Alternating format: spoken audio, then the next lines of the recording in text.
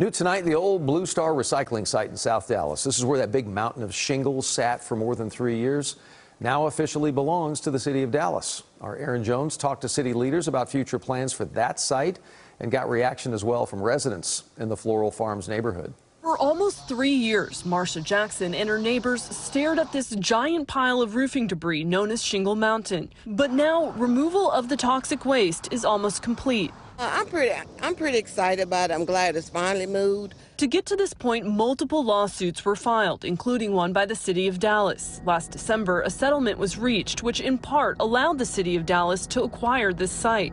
As of today, the city of Dallas owns that site, and so it's not an environmental issue as of today. Councilman Tanell Atkins represents District 8, where the site's located.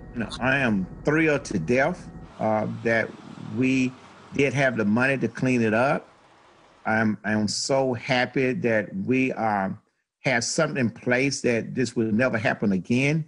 It took a long time, but as you know, when you try to do the taxpayer money, it takes time to get stuff done. And now we need to do remediation because it has a lot of lead and some arsenic on there. These findings documented in the city's recent environmental site assessment. But now we need a remediation to get that lead and get it cleaned up.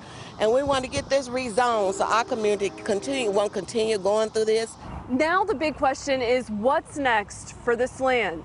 That we're hoping that city will listen to the neighborhood, and we want to park there. My first obligation is to clean it up. We're going to make sure that everything is in code compliance. We are monitoring that whole site every day. In Dallas, Aaron Jones, CBS 11 News.